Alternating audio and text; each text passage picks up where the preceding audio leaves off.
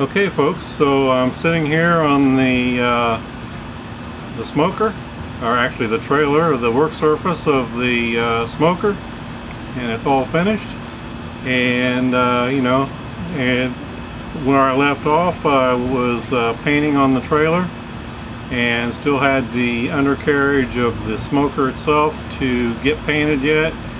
I also still had to get the work surface, the work stand painted, and but I left off because I didn't want to ruin all the surprise before, you know, the grand finale, so to speak. So here I am. I got a lot of things that I want to cover. I got some things I want to show you that that I really like that I did with this build, and a couple things that I would do differently if I started all over again.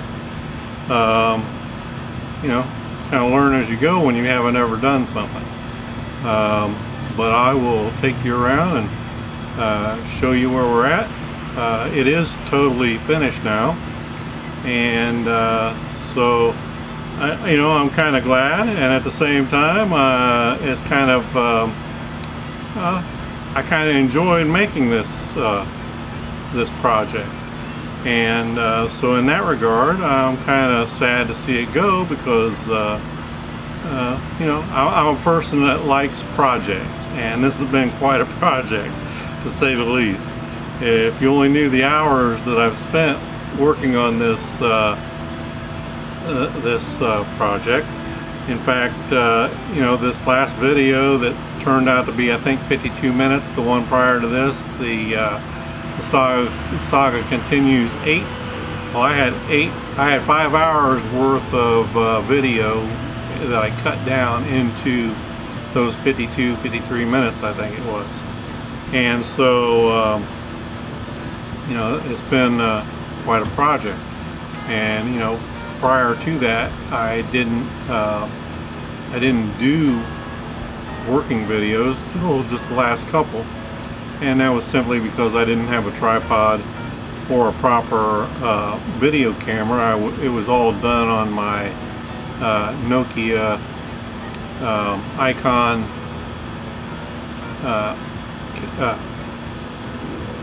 smartphone, which has a very good camera in it. And so as far as it being a workable camera, it worked just fine. So, but at any rate, I'm here, and I want to kind of take you around and show you where things have gone to, and in the final, and I hope you enjoy. Okay guys, I hope you can see this, but I did actually paint the undercarriage of the smoker here, and I even went up underneath the trailer. Fat boy that I am, I went up underneath the trailer and painted the bottom of all this with the brush, even the black part. So there you go. It finally, camera kind of adjusted, and you know, I did all this with a brush, and it looks really nice actually. It's very difficult to tell any brush marks or anything on this black. Also, if you recall, I had some overspray right here on these welds here and over here on the smoker box, and go the other way with it. And so we got it looking nice and pretty there. I also went ahead and painted the smoker box while I was at it. Or smoker box, I should say firebox. Let's go out. Okay, so there we go. I think it looks really good. And I'm really ecstatic. For the most part, I'm totally ecstatic with the way things have turned out here. So let me go up here. We're going to start, kind of do the tour of where I started with this smoker. If you've been watching, you'll recall the first thing I did was to cut open this tank. It's a 275 gallon fuel oil tank that was in pretty bad rusty condition. In fact, it actually had a rust hole over here on this side, and you can still see a little bit of where I had to repair the rust hole where it had water inside the tank. I actually got this tank out of my next door neighbor's woods, and then so I did, you know, that repair work on it. And then let's see, so I cut open, first thing I did was cut open the doors. Once I got the top line cut across, then I went ahead and did my hinges as soon as I made kind of an L cut up here to get around the corner, and put the 1/8 by 1.5 inch flat steel across there. Then I went ahead and did my hinges. Then I went ahead and cut the rest of the door out. After I did that, then I did the front doors, and when I cut once I cut these out, then you may recall right inside the door here, now the actual face is the part of the tank still, but right behind that I put C channel behind there, and so that was to stiffen. That was to give this support back here, because this is only, you know, I'm guessing probably at the best 1/8 inch thick steel, this tank. It's very it's actually thinner. Actually, it's thinner than 1/8 inch. So, you know, this thing would have just flexed, and it did until I put that, until I added the C channel there for stiffness. Now, I got this basic idea from videos from a guy that here on YouTube, and his channel is named Rob's Shop, and his smoker is kind of similar to this one, but I'll let you folks go over there and look at it. And that was one of the improvements that I thought I could make on this, was the addition of this strap across here, and then to stiffen it was to put the C channel, because his does not have that. Now then, I've got 4 nice big racks in here, and after I got the doors cut and made, and oh, by the way, on the doors, one thing that I wish that I had done a little differently, and this is on all of them. This is a 3/4 inch, I think it is, box that I got, or 1/2 inch. I can't recall. I think it's 1/2 inch actually. And then if you go back and look, I think maybe the first or second video, I think I tell you. And then this is 3/8 inch round bar is what they call it. And what I wish I had done, I wish I had gone with the 3/4 inch steel tubing, and used the 1/2 inch round bar instead of the 3/8. It just would have been a little bit more sturdy. So that's probably the biggest thing that I wish I had done differently. So I got these racks, and first thing I did was to, I don't know if I can get it where you can see it, maybe on this side where the sun, there you go. I made the racks in here, and you can see that probably on the 3rd or 4th video where I made the racks for the inside of the tank here for all 3 or all 4 of the rack. I should say the slides for the racks. Let's see, now this is 3/4 inch square tubing. That's what I made these frames out of. And then it's 3/4 inch flattened steel, that flattened, expanded metal. that I've made these rack tops out of. And each one of these does slide out and gives me a ton of space on these. And as of yet, I haven't had opportunity to even come close to filling this thing up yet. But I'm hoping the day comes, sooner the better. And so then the fourth one, you know, these come way the heck out. And in fact, I'm gonna go get some some ribs out here and lay them on there, just so you can see how much space a rack of ribs takes up on one of these grates. Now then, there's actually two sets of ribs in that package, offset kinda. And let me see, if I pull it up here and if I really tried, I can probably get another rack back behind, going lengthwise there. But you can see how much space I've got on here. And we're going to guess 1, 2. So I'm guessing 6 per. Now these are full short ribs, including the rib tips that are still on there.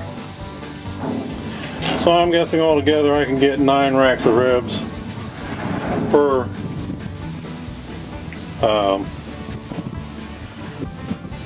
each of these 3 grates. If I had to, that'd be 27. Then I could probably do another 6 across the top, which would be 33 racks of ribs all at the same time if I was doing them flat, laying them flat. So, you know, there's a ton of room in this smoker, which is exactly what I want. Actuality, often I'll probably do chickens on the top, then ribs, and then maybe some ribs and pork butts down here at the bottom. Now here in Indiana, and actually in the Midwest in general, I told you these spare ribs have the tips still on them, and here in Indiana, rib tips are actually a marketable commodity as far as barbecue is concerned, and lots of folks would rather have the rib tips than the ribs, and they sell very well around here. I'll be right back. Hang on a second. Alright guys, now we're looking in the bottom of the smoker here, and what I made was in this particular smoker I made adjustable tuning plates in the reverse flow smoker. Now then, the first tuning plate here is actually welded in place, and it is welded approximately, if I recall right, 1/2 inch, 3/4 inch, something like that, above the level of the second 2 tuning plates here. And I did that because this 275 gallon tank is pretty big, and I wanted to make sure that I was always going to get smoke down here in the lower corner of this smoker. And so that's the reason why I left this gap here. And of course there's the opening right there into the stack. Now then, these 2 tuning plates here, I can pick them up and reverse them. You know, they are actually on a shelf on the front and the back. There's another shelf over here on this side, just like the one on the back there. And I can slide them back and forth. I can close it all off and make all the smoke come down here to the end if I want. however I want to do it. One advantage to having a kind of a dead spot down here in the corner is to allow me to have things that are getting close to done, kind of maybe move it over here. However, you're right above the firebox there, and that's where the heat's coming in. So those are adjustable, and I can you know, play with them as I want. However, for the most part, I have found that close to where they're at right now is where I like to keep it. That helps me to ensure that I'm getting even heat and even smoke throughout the smoker here. Okay, one thing that you will notice right here is where I've added some silicone, high temperature silicone. And it is safe for food to use silicone to seal these. Once it's dry, when they're drying they do put off a gas, but I wouldn't want to cook on it while I got silicone drying anyhow. So I did that, and again, this is because this steel on this tank is very thin, and when you go to welding on it and putting heat into it, you are going to warp it. And now I bent it back around as close as I could get it to sealing, as you know, perfectly as I could, and even still, I still get a little bit of leakage, but I'm not worried about that. My food doesn't know that there's a little bit of leakage around these doors. It works just fine. Let's see here. So after we did this, I did this, then the next thing was to put the stack on the back of it. And we'll see if we can't get a picture. Now, I made this box. I was originally going to just use the round pipe and do a 90-degree bend out of the back of the smoker with the round pipe, and then I didn't know how I was going to hold it up there in place to weld it, and so I came up with this idea to build this box underneath it, and I could just stand the pipe straight up off the top of it and get it where I wanted it, and so that worked real well. That is 6-inch pipe, and it's like schedule 40, and it is a heavy thing. So there's that. Now then, let me show you something of my own design here. Now then, nowhere on a smoker have I ever seen a contraption like this that I made and designed. And that is this is my opening and closing mechanism for the damper or the cap on top of the stack here. And when I pull it all the way this way, that's all the way closed. And when I push it, obviously, that's all the way open. So let me get around on the outside and see if we can get a picture there. Now it's a little bit on the difficult side because when I open it, it actually pulls the damper or the cap towards the front of the smoker, and so you can see it, but all you're seeing is the open top of the stack there, and so maybe you can see a little bit over here to the right side, but there it is. So I went with this design because I kind of knew that this thing was going to be high enough up off the ground once I put it on a trailer that it was going to be very difficult to open and close that stack. Plus I also knew that I was probably not going to be able to open the stack from the front of the front of the smoker, and would have to get off the trailer and go around off on the ground and go around and open and close the smoker, open and close the damper or cap, whatever you want to call it, in order to adjust it. So I got to thinking to myself, there's got to be an easier way, and this is what I came up with. and if you go back looking in the videos, you can find it. Now then, next thing I did with this smoker was to add the carriage underneath the tank there. And so I manufactured that, and I've been asked before, why did I go with the angle iron on the top? And the reason was because I could adjust the smoker up and down as I was attaching the undercarriage to that. Now, and the other reason is because the mounts there were originally, it was designed for black pipe to be screwed into those. They're kind of bent, and I couldn't ensure that they were all going to work if I had carried them straight on up, and I didn't want to risk it. But I was able to put a bolt through each one of them, and you'll see that. Let's see if I can get a... There you go, you can see where I put the bolt through there.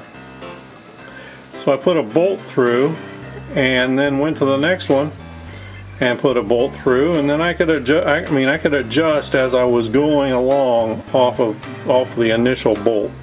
Now those, there's really not a nut on those. I don't think, if I recall correctly, but they're welded in place, so they're not going anywhere.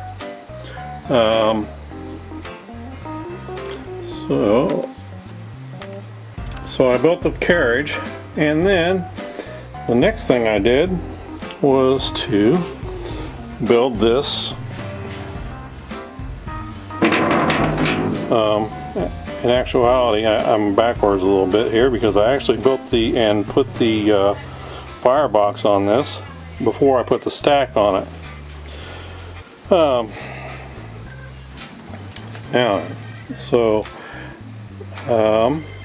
Here's another thing that I wish I'd have done maybe a little different, although as to this point it's not causing me any problems. This firebox is actually made out of 1/8" steel, and so far it's holding up very well, and as is my rack here that I've been using for the fire. And there you go. Now I went to a smoker calculator. Have to figure out that hole, and that hole there is what's known as the throat between the firebox and the smoke chamber, and determine exactly how many cubic inches or square inches that opening needed to be. It also helped me to calculate exactly how big the firebox needs to be in relation, and all this is in relation to how big your cook chamber is.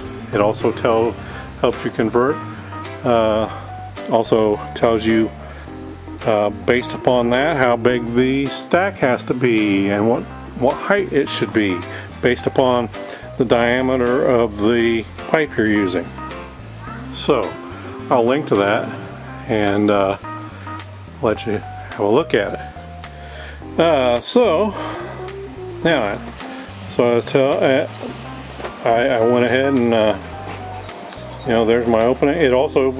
That's another part that the calculator helps you figure out, which is the opening, how much opening you need for air, combustion air to go in to feed your fire with. All right. So then after I did this, that was when I put on the stack. So over here we've got the same exact style hinges that I made on the front doors, and again this is in particular the one that I wish that I had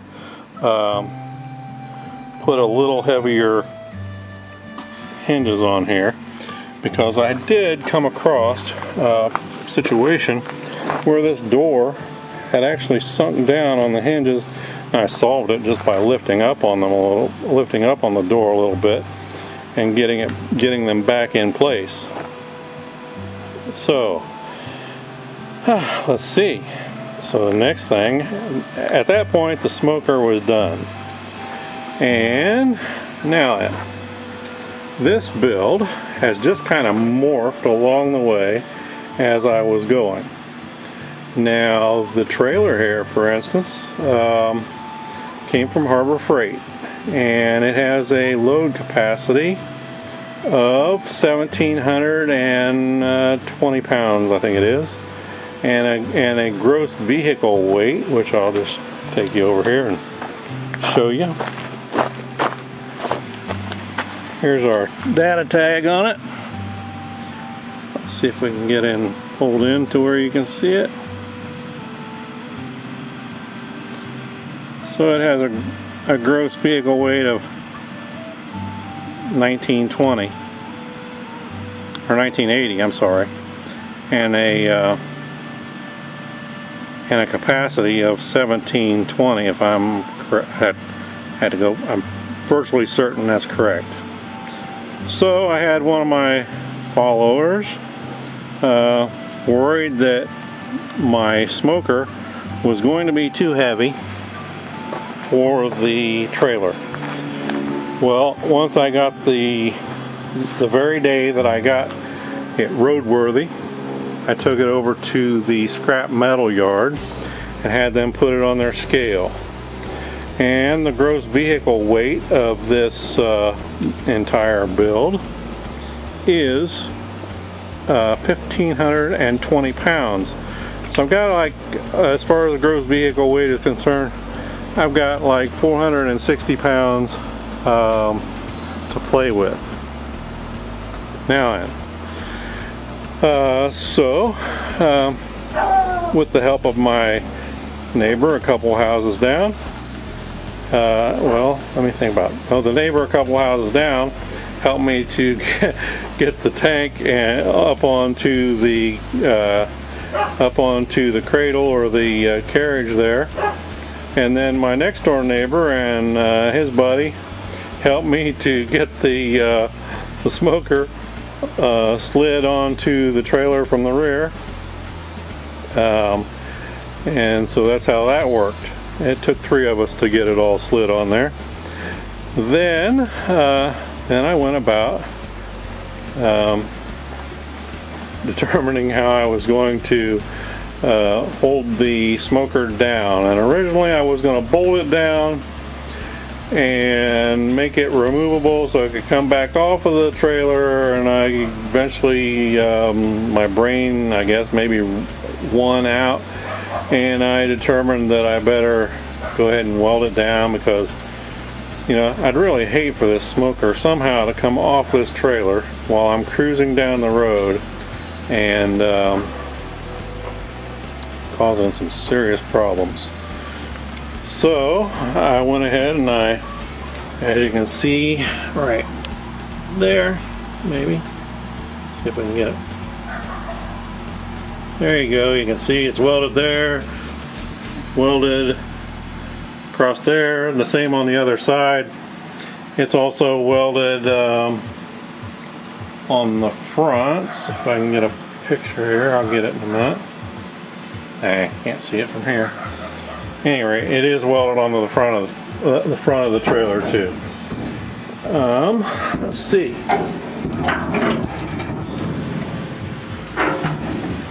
Excuse me while I close my doors here.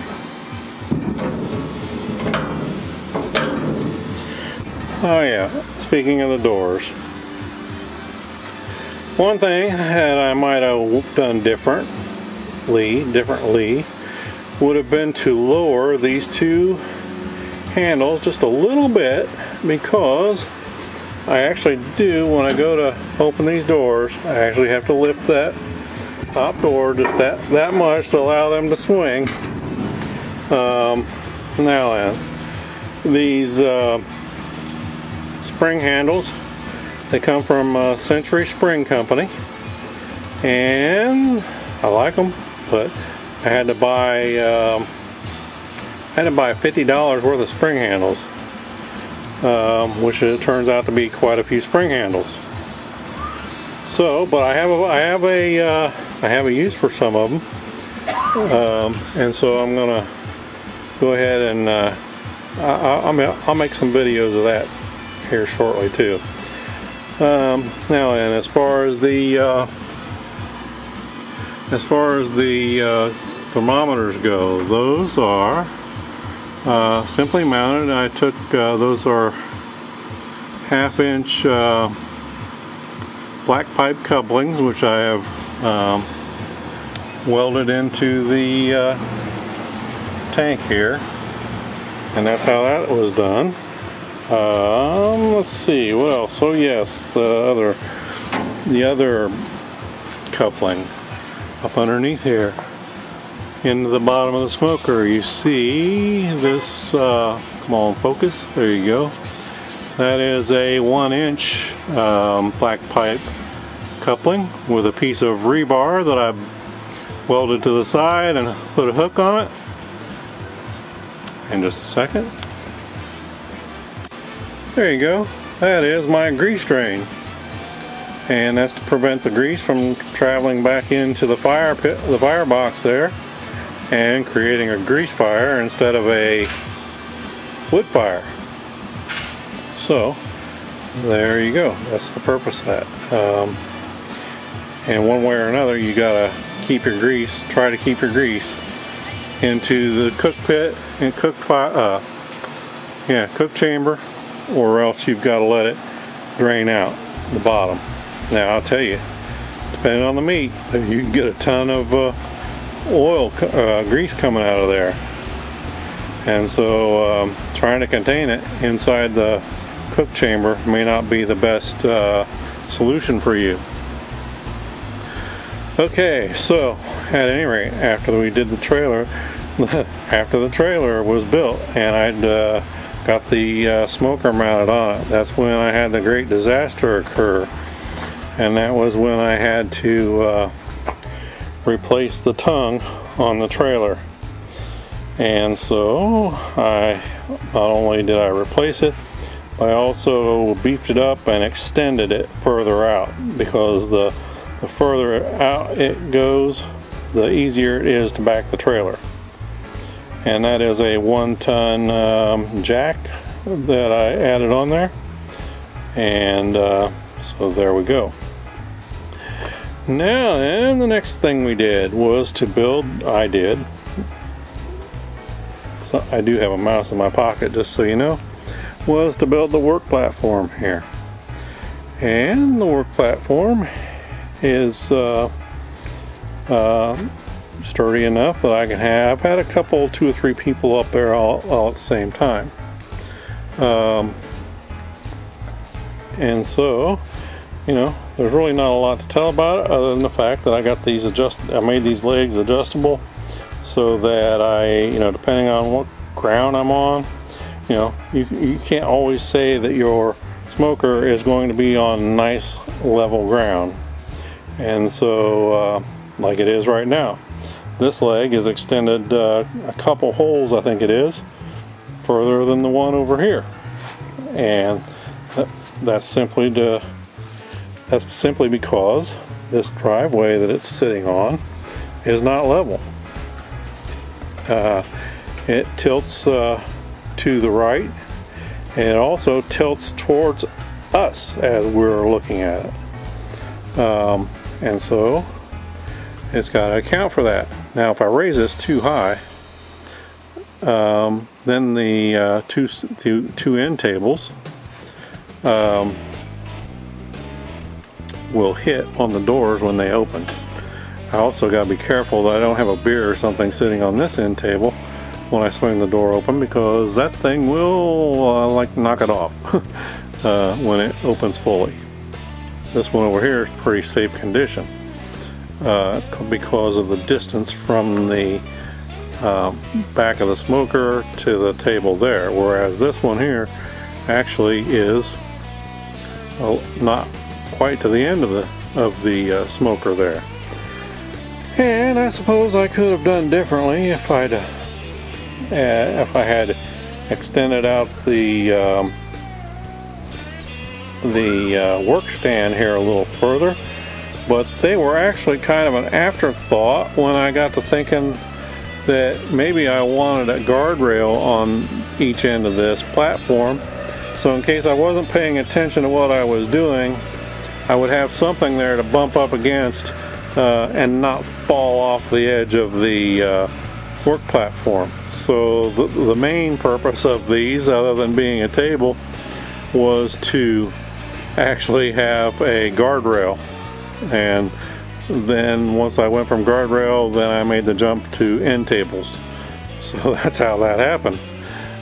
This whole thing kind of morphed along the way, because when I started this, and even when I finished the smoker, Harbor Freight was not here in town, and so I didn't really know anything about Harbor Freight trailers.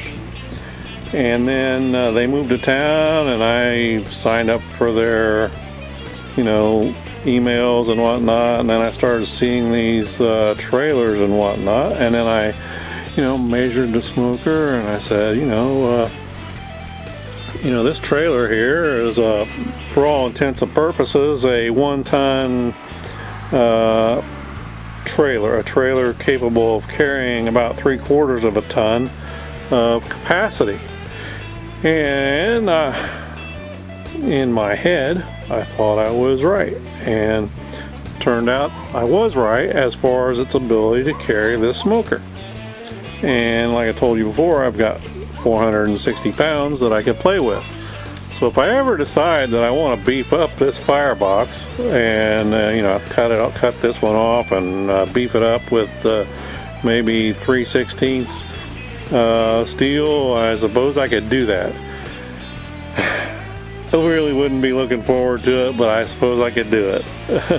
And if it gets damaged enough, the heat warps it or whatever, I suppose it can be done. So we'll just get to that when I get there.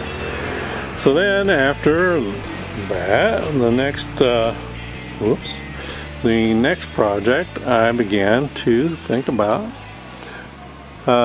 putting something over the smoker so that in the pouring down rain or whatever, and I'm out here trying to work on it, maybe I wouldn't want to get wet. And so I thought about how can I put a covering on top of this smoker, and this was the idea that I kind of came up with. Now you can see up here I had these ribs. You see how they're curved. I went to the steel yard, and they do ornamental iron work and stuff like that, and they were able to bend them for me. Now they did not bend real great. I mean, they bent in the direction I wanted, which was this way, but they're also kind of curved off to the sides a little bit, and that made things a little more difficult, and I'll show you what I'm talking about here in a little bit. So I built these two frames, and then if you watched my most recent videos, you'll see where I built the framing, to go. You see there, I went around the firebox. I allowed it to have an opening there on the end, and then now then these two pieces of aluminum up here on the top are bare aluminum. I did not paint those, simply because nobody can really see them unless I'm in the folded up travel position. And so, it seemed like a waste of time and paint and money. And so because in the summertime, when most of the smoking is going to be done, it's going to be hot, and silver aluminum is reflective, and that'll help reflect some of that heat back away from me rather than draw it in. So I also put 3 sides on this. Now this is something new you guys have not seen yet, unless you caught a couple glimpses of it. I think when I was recording here, I caught a couple spots of the color. So I was wondering if maybe anybody guessed along the way, because I've got a red trailer and I made a white framing there, and then so the obvious choice for the siding was navy blue. And so you see on this siding that I decided, because screws are cheap, I did go ahead and go with 4 inches on center on each one of these screws, up and down, and so it's built good and sturdy. Now one thing that changed after if you watched that last video, when I welded these 2 tabs on here, I had to cut the aluminum out around that so that so I could have the tab there. So that was something that kind of changed as I went along there. And you just got to be flexible sometimes. Let's see. So now in back here, nothing much to see. I didn't add any expanded metal or anything back there because there's no way to walk on this thing. One thing that I think succeeded in doing is to keep this to where it is possible to remove this whole framing assembly and get in there. And so I'm supposing at some point down the line I'm going to need to repaint the smoker, and maybe, who knows, repaint the trailer again too. I like to keep it looking pretty nice. Now then, one thing that you'll see up there, if you look real close, while I did cut that out real nice, if I can get a little closer there, you can see, now I've had this out on the road a few times, and I did cut it apparently a little too close on the sides, and it has bent itself out as the trailer has, I guess, gone around corners or whatever, and widened it out there. Apparently it needs it, and part of that is because this framing is held on by these 2 bolts on the end, and that strap there that goes across from end to end. And if you remember, I built these little shelves for this to rest on. Let's see if we can. Now then, they actually will, between here on the corner and that bolt, it actually does flex a little bit. It'll go up an inch or so, and then come back down again. And so the trade-off to that was you see the bent aluminum up there on the top.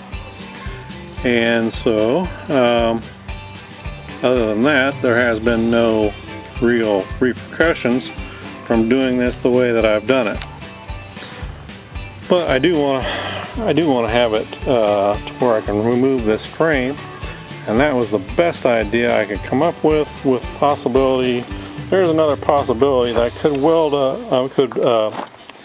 bolt on a couple of tabs through the frame that would spin around and come over and cover the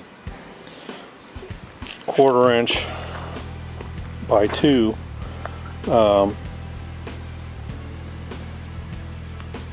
flat steel that I've got there, and that might solve that problem. And so that may happen yet. We'll see. So here's the back side, and again, we're 4 inches on center all the way around on all these screws. And just so if you watched that last video, You see how nice and flush those screws are?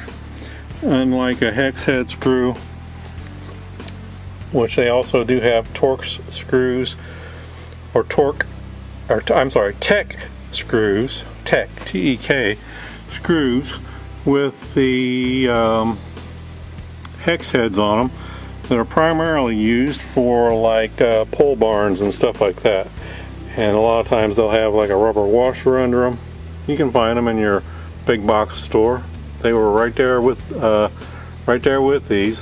But I wanted these flat so that if I or anybody else is walking by, that they don't snag themselves on those Tech screws.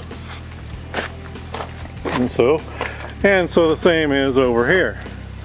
Now then, once I'm a rip-roaring success in the barbecue business, I think there's a good chance that I may end up taking and having a truck wrap made for these three sides, advertising the business. And so there we go. Now then, so last but not least, here we are, back to the tables, and I will try to put this onto the tripod here, and we'll come back to these tables.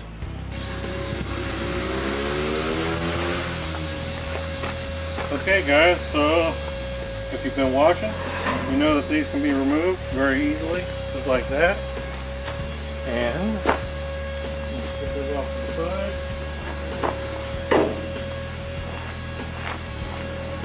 Get this one off.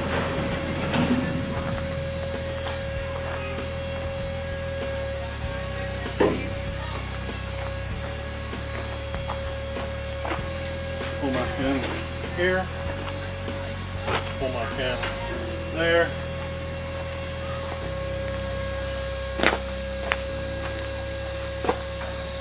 Here. Here.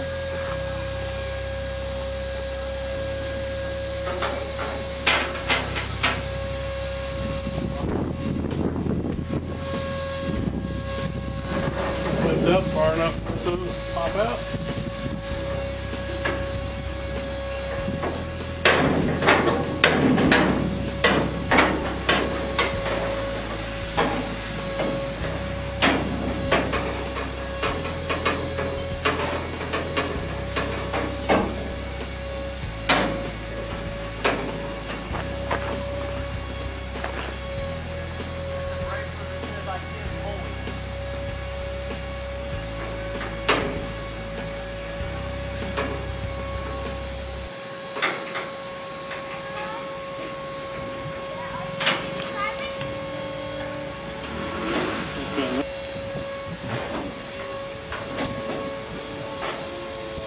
Pull that off.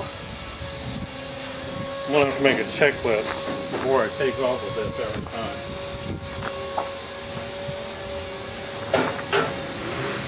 Or I'll lose things like that. Okay, so somehow that pin went all the way up underneath there.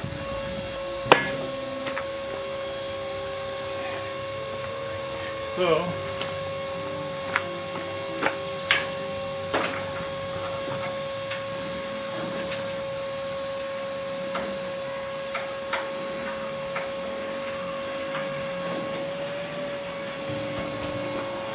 and that is with this.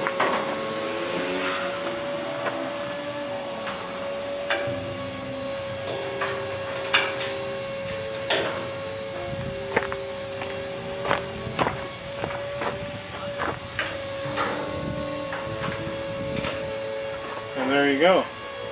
That's all there is to it as far as getting this thing roadworthy. Now obviously you gotta connect it over there to the truck, but this is it. And so it's very easy to take up, put down, or I should say put up, take down. I'll get it right here in a minute. So there it is. That's the complete build. Okay guys, so I've got a few people I want to give a shout out to. I'm going to scroll here through the end. And like I say, this is the end of the Great Smoker build. It's not the end of my channel, but it is the end of the Great Smoker build. I may convert my my YouTube channel here to a cooking channel.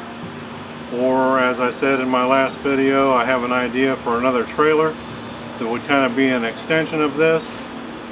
So what's the plan with this smoker? Well, my current plan is that I'm looking for somewhere that I can set up specifically on the weekends right now, Friday nights and Saturdays, where I can just be a street vendor. And so that's what I'm up to. So I want to thank you folks greatly for the people that followed me and watched all my videos. I hope you learned something. I hope I've been worth watching. I know I'm just some 56-year-old fat boy out here, but if I can do it, you can do it. So thank you greatly for watching, and stay tuned. There's more to come.